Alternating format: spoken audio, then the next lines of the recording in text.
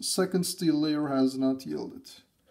Second steel layer has not yielded. Okay. The next step will be to get the forces in the steel layers, and we will get the axial load and the moment respectively. Let's move on.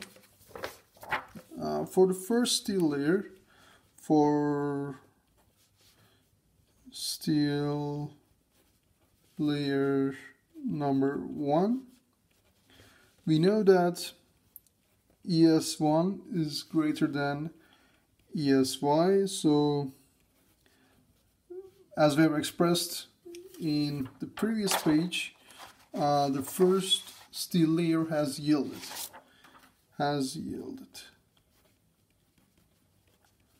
So how do we calculate the force in the layer 1 then?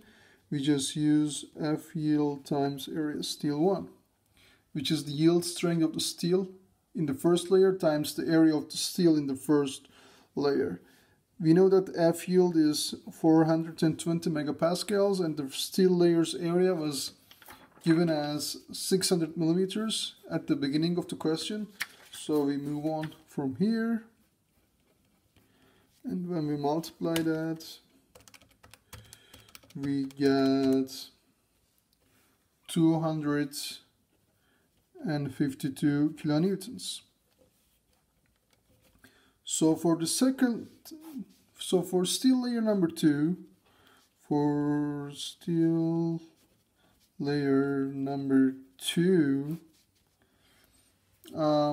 we know that ES2 is less than ESY, so this means the layer still has not yielded,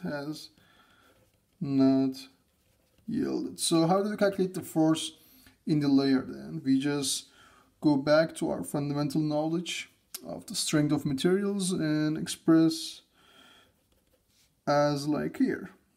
Stress in the steel layer 2 times the area of the steel layer 2. And how do we express the stress from the Hooke's law?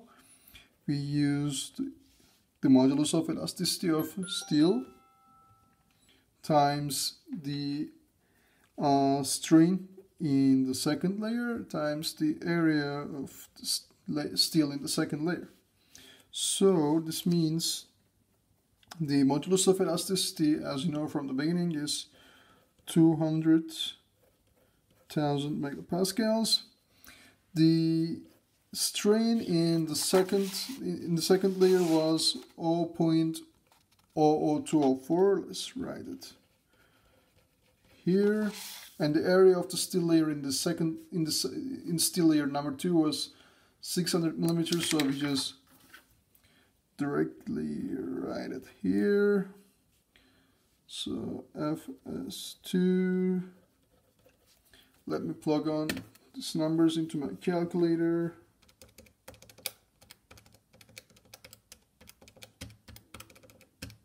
We get 244 plus 8 kilonewtons for the steel layer number 2.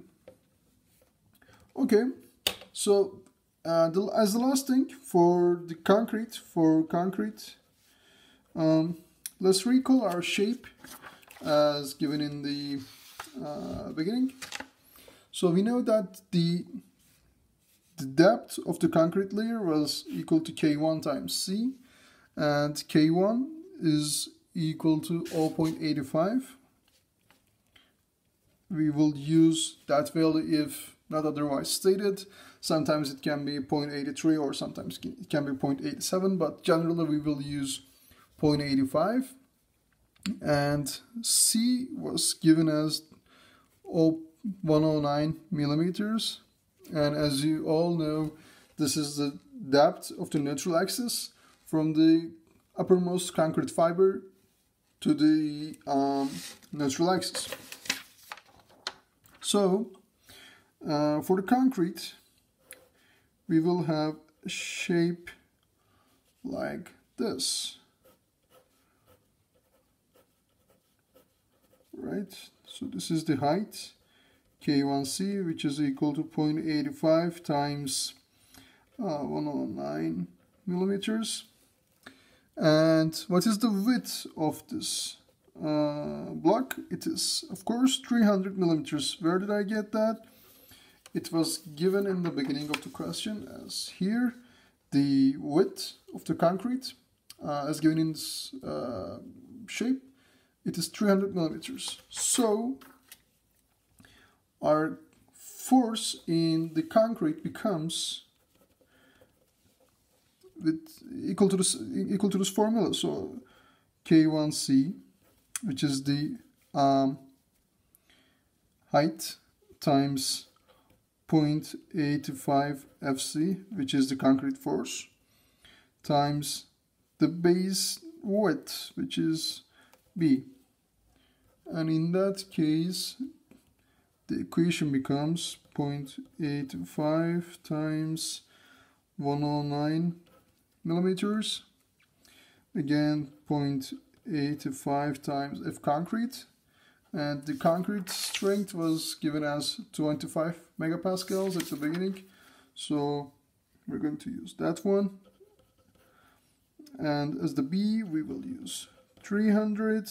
And our concrete FC will become, let's compute that with my calculator real quick.